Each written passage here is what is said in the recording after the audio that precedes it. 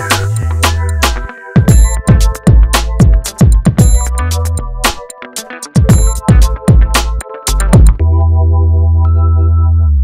viewers and welcome back to the PluginIndia channel. We have the EV issue tracker episode 4.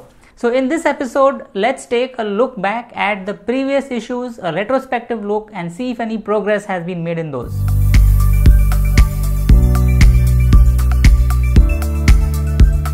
First off, we have Mr. Swaroop from Mumbai who owns a pure EV ePluto 7G. He's been owning it for the past 7 months, driven 1400 kilometers, and his issue was that the switch would get stuck. The turn indicator switch would keep beeping when he rode his scooter in the rains.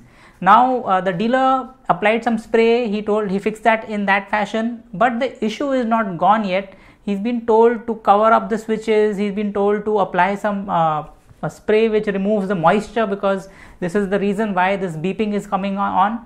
But whenever he rides it in the rain, this beeping comes back. So the issue is still open because they can't keep going back to the dealer every time to apply that electric spray.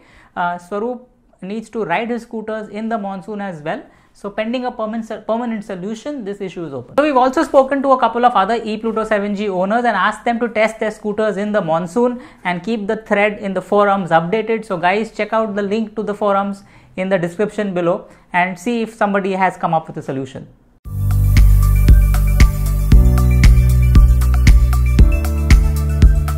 So friends, this is our second issue that we are following from previous months. Somewhere in July, Sehul from Mumbai, who is a Tata Nexon EV owner for the past 5 months, and he had a very interesting problem of dancing lights.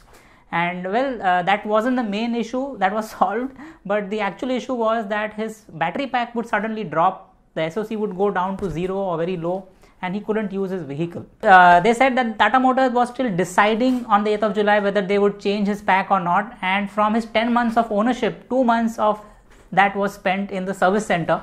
So he is totally not happy with that slow decision making process. So on the 20th of July, we've got an update from Sehul where he says that he has been given a new battery. Basically it's a refurbished battery, and his software has been downgraded, and he's been asked not to upgrade the software, otherwise the same fault would happen again. Again, Sehul is not happy with this. Firstly, the refurbished pack. Second thing is that there was a range problem with the Tata Nexon which a update had fixed, so they would get better range from the vehicle, and that he is not going to be able to avail.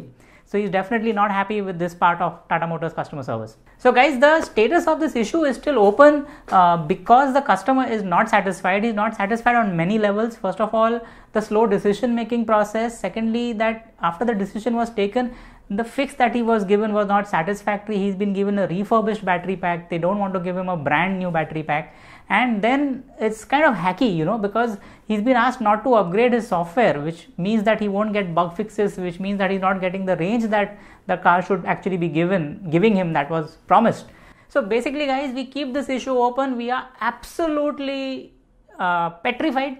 We are not happy with the service that Tata Motors is giving its consumers. They should be acting fast. They should be giving them new replacement packs. They should be allowing them to use the best possible version of their vehicle. So we're not happy with Tata Motors service, and the issue is open.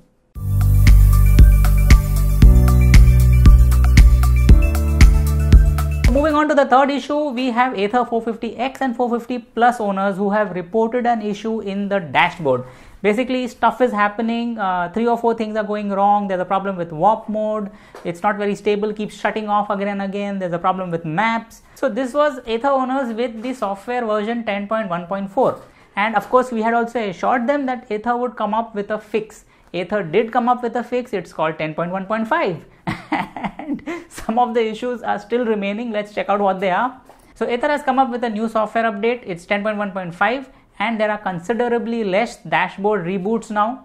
The dashboard also shows the latest OTA update number on the dashboard itself, and there is a new button which allows you to add favorites right on the dashboard itself.